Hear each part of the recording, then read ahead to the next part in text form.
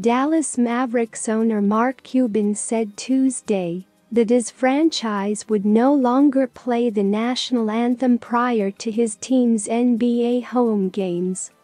It's a long-standing tradition to play the anthem before home games in all major professional sports, and even all the way down to high school athletics. Cuban said that will come to an end with the Mavericks. The national anthem hasn't been played at any Mavericks game so far at the American Airlines Center this season, preseason or regular season games. Cuban told that he consulted with NBA Commissioner Adam Silver before letting the rest of the world know about his decision. The requirement by NBA players and coaches to stand for the anthem was relaxed last summer, when COVID-delayed games were resumed, after a summer of social justice unrest. Silver decided to not enforce that rule after a series of protests erupted around the country after the killings of George Floyd, Breonna Taylor, and other black individuals. When the NBA's play resumed last summer in the bubble of Orlando, many players knelt during the anthem.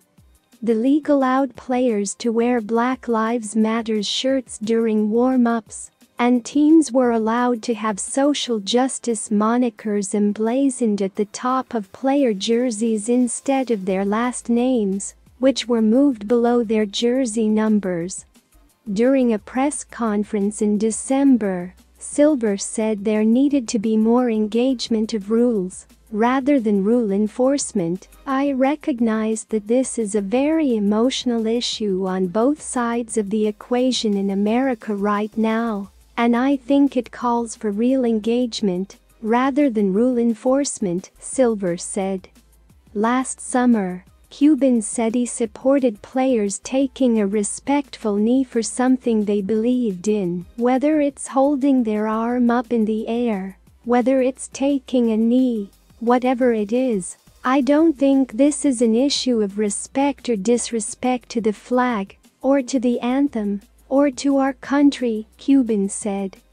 "I think this is more a reflection of our players' commitment to this country and the fact that it's so important to them, that they're willing to say what's in their heart, and do what they think is right. I'll defer to Silver on any final judgments," and Players Union Executive Director Michelle Roberts.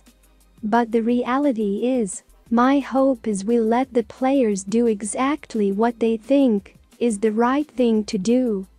This doesn't follow the same thing he said in 2017 after then-President Donald Trump criticized NFL players for taking a knee during the national anthem.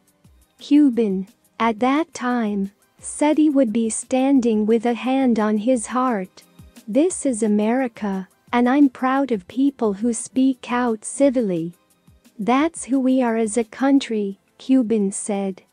"I'll be standing there with my hand over my heart. I think the players will be standing. I expect them to be." That was before the NBA rule was relaxed. If you are new to this channel, then please hit that subscribe button and turn on the bell notification to get updated regularly. Thanks.